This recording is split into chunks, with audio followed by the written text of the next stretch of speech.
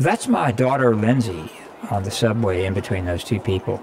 She just finished the New York City Marathon. The woman next to her is my Aunt Jeannie, who lives in Greenwich Village. We stayed with her for the weekend of the race. The young man on the other side of Lindsay is her boyfriend, Chris. That's Jenny, my wife, sending emails about Lindsay and the marathon. On race day, Lindsay took a bus to the starting line, and the rest of us walked several miles through the city to various locations along the race course where we could see Lindsay running.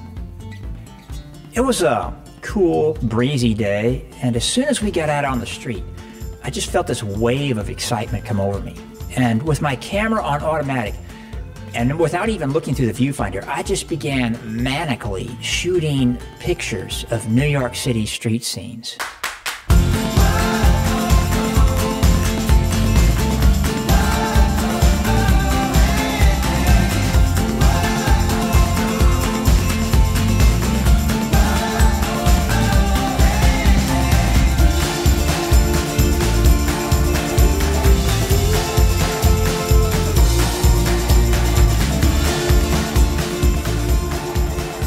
More than 50,000 people ran this race, and way more than that were watching. The runners made this colorful wave that just moved through the streets of the city. Some of them wore goofy costumes, some of them juggled balls while they ran. There was a man with a live parrot on his head. There was an Italian guy with an orange wig.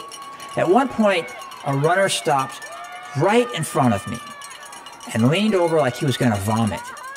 And I jumped back. But then he was okay, and he ran on. But after he was gone, I thought, wow, that was close. Because I did not want strangers in New York City throwing up on me. Some of the runners printed their names across their T-shirts so that people in the crowd would cheer for them. And people did. People were cheering for total strangers and making lots of noise with noisy things.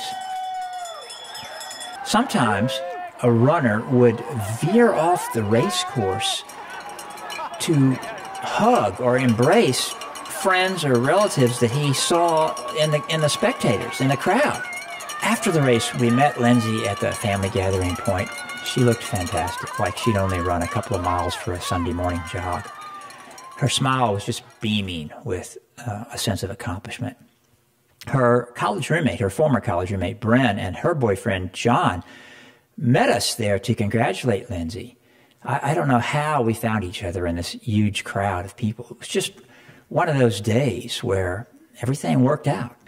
I took more than 1,000 pictures that day. I only got one picture of Lindsay running in the marathon. And it's crooked, it's out of focus. But what is clear in this fuzzy photograph is how happy she looks.